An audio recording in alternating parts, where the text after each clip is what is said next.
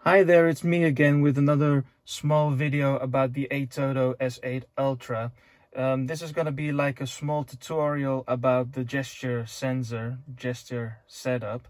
As you can see, I've set up some of the commands that you can do with it. So, to start off, you go to Apps over here, and then you select Gesture. And that brings you to the screen of the gesture setup. So there are like 9 blocks with different gestures. We've got move left, move right, move up, move down, move forward, move backwards, circle clockwise, counterclockwise, and wave. And they've got each of them got their own command, which you can select by pressing this button over here. And then you get like a myriad of commands that you can execute with the gesture sensor, which is over here. This is this little device that comes with the S8 Ultra, and it's also featured on the A6 Pro with gesture sensor. You've got the A6B and you got the A6G, and the A6G is the one with the gestures, which the G stands for actually. So it's controlled by this little sensor, and I will show it to you in a minute. So I've set up move down, circle clockwise, and counterclockwise.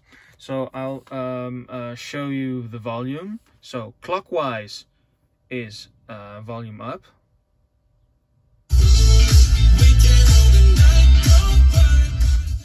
And counterclockwise is to turn the volume down. You can see it works immediately.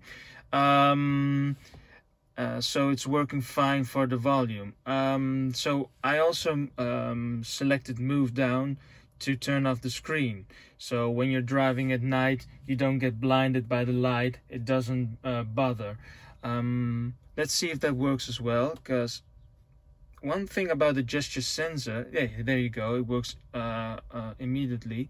You need to aim it quite well, and you need to don't go too fast with your movement, because else it doesn't register what you're doing, and you can swipe and do everything, but it doesn't do whatever you want. But yeah, it's working quite well. It's just a funny little gadget. I don't know if I will be using it every day, but maybe I will, because I have it. And I tend to use the things that I have once I get the hang of it. So I'm just playing around with it.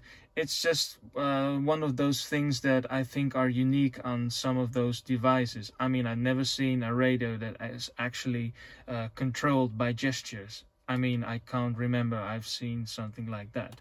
So, if you got any questions, please let me know. I've got another video up about the S8 Ultra. I just did a review about that. I will link it to you in the description. So, for now, I see you next time, and take care. Bye-bye.